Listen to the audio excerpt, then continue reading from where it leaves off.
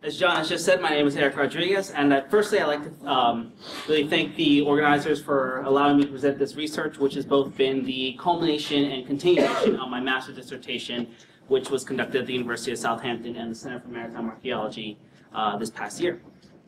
So before we talk about the actual reconstruction of the landscapes themselves, right at this point, awesome.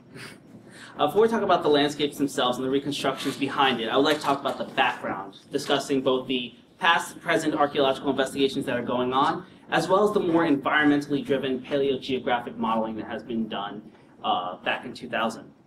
Once you have this background set, I'm going to discuss my own modeling efforts and my reassessment of the area itself, discussing my research goals, and just really trying to open a communication about the updated and recent variables and methodologies that are currently used in this process.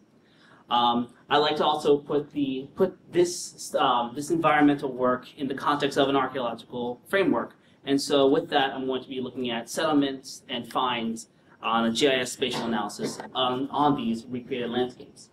We'll discuss the results, and then I'd like to talk about the implications of this work for cultural wetland studies for both the Humber Estuary and, of course, in general. So, here are the Humber Wetlands. They are located on the eastern coast of northern England. We have the River Humber, which is right here, this lovely big river. And this is actually one of many large inland waterways which are responsible for draining 1/5 of England. The whole system was once a dynamic landscape, but now in a complex delta system.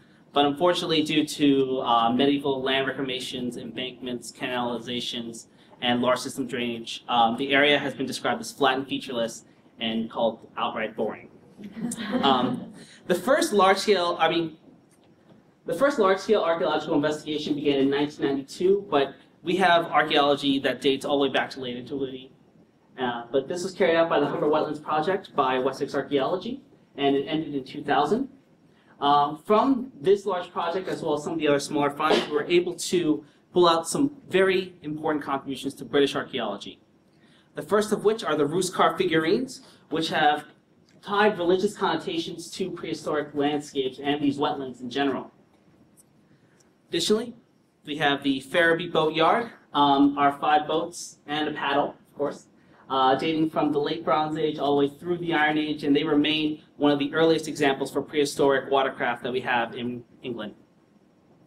Additionally, to the south of that, we also have the brig raft, which ties the whole estuary together as a large trade network, utilizing these maritime, or these waterways in general.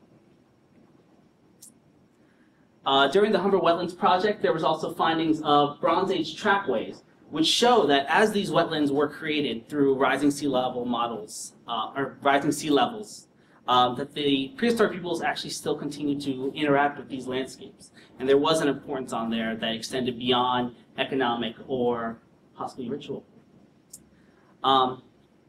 Going into the past reconstruction techniques, there are small paleo-environmental areas that were carried out by the Humber Wetlands Project, but the largest regional level was carried out by the Land-Ocean Evolution Perspective Study, LOEPS, which was a branch of the Land-Ocean Interaction Study, LOIS, which was then commissioned by the National Environmental Research Council back in 2000. And this was led by Shannon and Metcalf. So while the first attempt was a really strong first approach, there are some concerns that we have for these reconstructions, and I'll show you the images in just a second.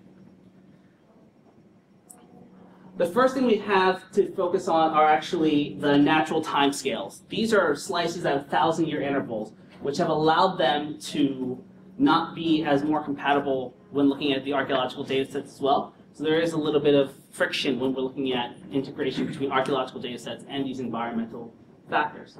Additionally, there's no regional variation. If you look at the southern holderness right here, that area, the paleo-environmental work done by the Humber Wetlands Project shows that this area should actually be flooded and inundated with a lot of glacial lakes or meres that were left over. However, in these models, dating all the way back to 8,000, we see it looks relatively similar to what we have in the modern landscape.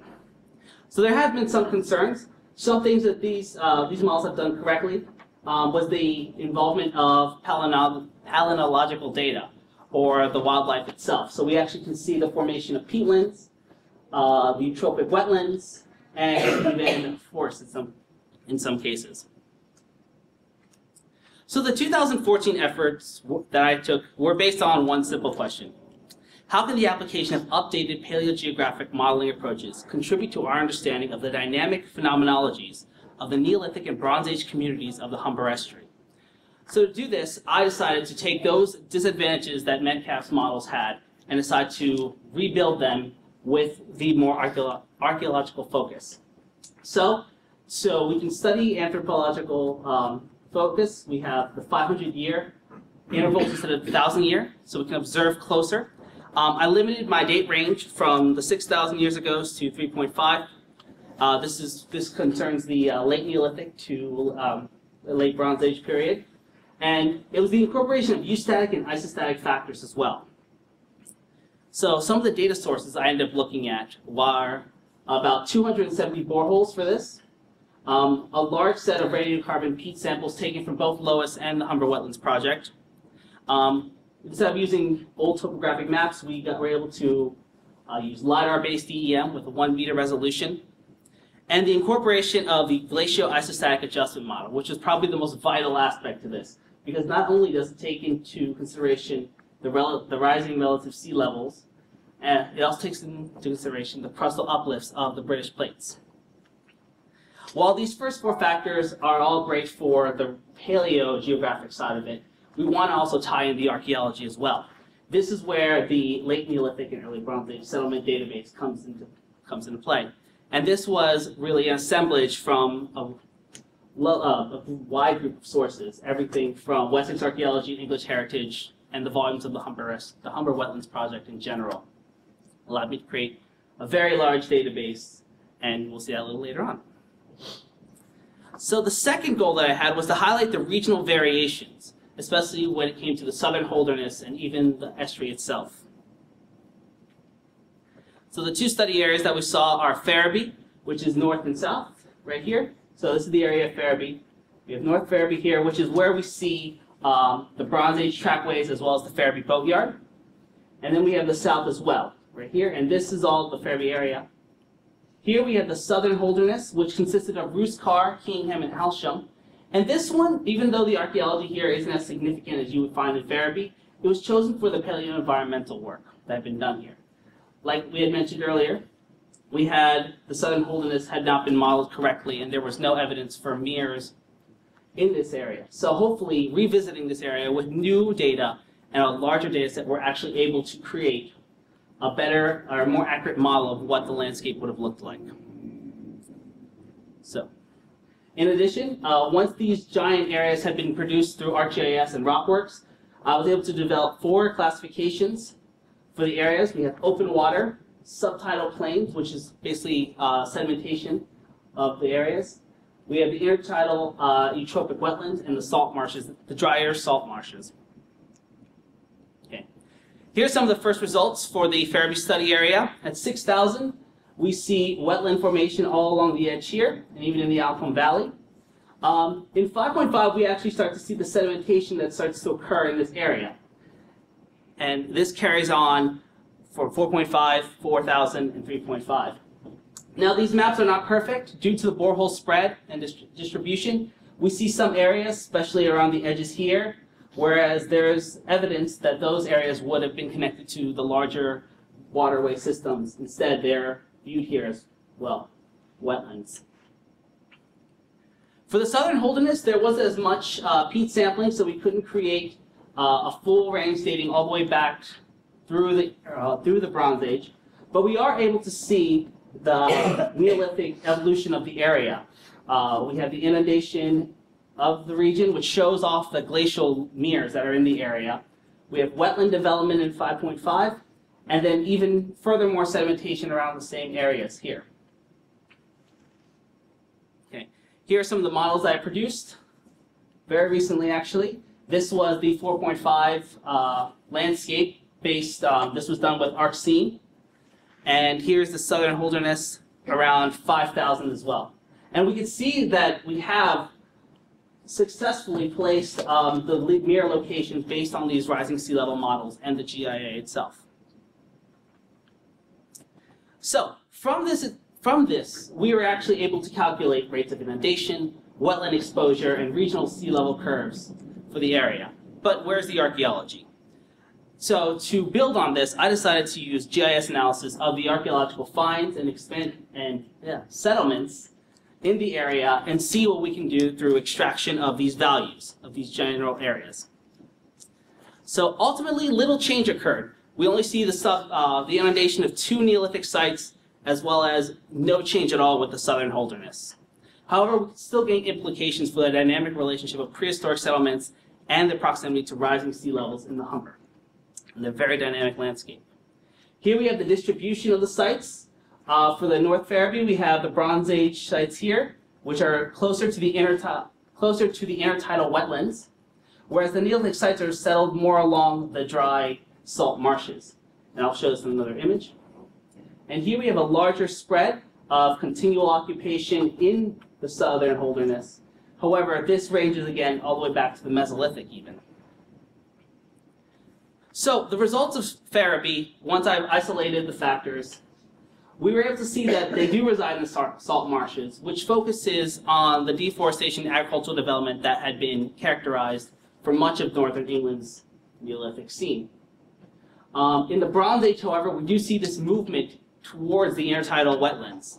And this may indicate that there's been increased marine activity, whether it's through trade, ritual, or even subsistence patterns, with fishing weirs being found in the area as well. For the southern holderness, again, because we were unable to get to the Bronze Age timeframes, we were only able to focus on the Neolithic sites, and these all reside in the intertidal eutrophic wetlands, which may show that in this area they decided to resist going to the agriculture and instead settled for the dependence on maritime subsistence patterns. So from this paleographic modeling, we can see that it's possible to examine, even quantify, areas of human activity and its very dynamic environment as it changes. So in the future investigations for paleogeographic modeling, it really helps with the study of multiple scapes, because wetlands themselves are a paradox. They are considered one landscape in many minds, but at the same time, there's a wide range of low to high biodiversity, and even UNESCO's their Ramsar sites, which are designated for wetlands, shows a variety of 41 different types. With paleogeographical modeling, we can also, is it possible that we're seeing the creation of ritual landscapes? Are we seeing areas that are now flooded and abandoned, but still have that ancestral tie that they may want to revisit, even do bog bodies, which has been seen in Scandinavia during the same time period? And it's this intimate relationship that we can see rhythm analytical understandings of how the human and environmental relationship works. With this, we have some future investigations for the Humber. We do need additional surveys. There needs to be a lot more coring and radiocarbon dating of peats to create wider paleogeographical modeling.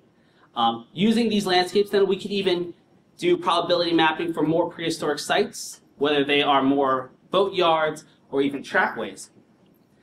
Integrating the paleontological data will give us a better understanding of the actual scapes that were being utilized for this area. Again, because there are so many different types of wetlands. Were they peatlands or were they more eutrophic wetlands? And again, this will add to the larger prehistoric North Sea cultural wetlands understanding if it is tied in with possible contributions with the Scandinavian wetlands that we see on the other side. But my acknowledgements, I'd like to thank Fraser Stewart primarily for teaching me a little bit about the paleogeographical modeling, the HER, the Humber Archaeology Partnership and the University of Hull, English Heritage, Wessex Archaeology Geomatics Group, the BGS, and of course the University of Southampton for housing me for all this research. Thank you.